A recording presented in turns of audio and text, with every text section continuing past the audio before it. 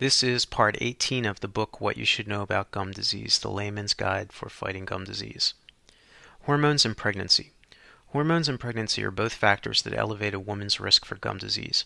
You have possibly heard of pregnancy gingivitis. That little guy or gal growing inside of you uses up quite a bit of your body's resources.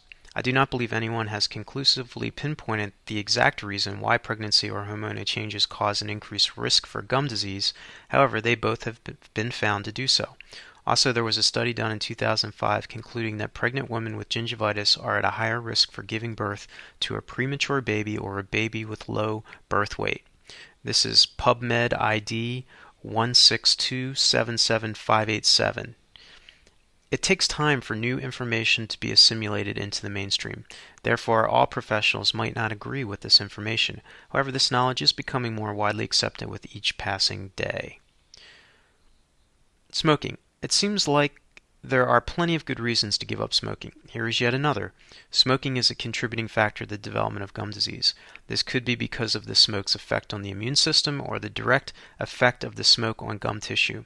Smoking dries out the mucus and saliva-producing tissues of the mouth, and smoke is also toxic in nature. Any of these reasons, and more, can be why smoking contributes to the progression of gum disease. It makes sense, right? Smoke is poison, and poison harms the tissues of the body. This ends part 18 of What You Should Know About Gum Disease.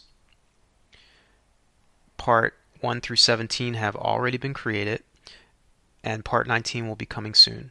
You can find this book in its entirety at whatyoushouldknowaboutgumdisease.com. You can also find products that I think are worthwhile at my store, toothygrinsstore.com. Thanks for watching. Have a great day.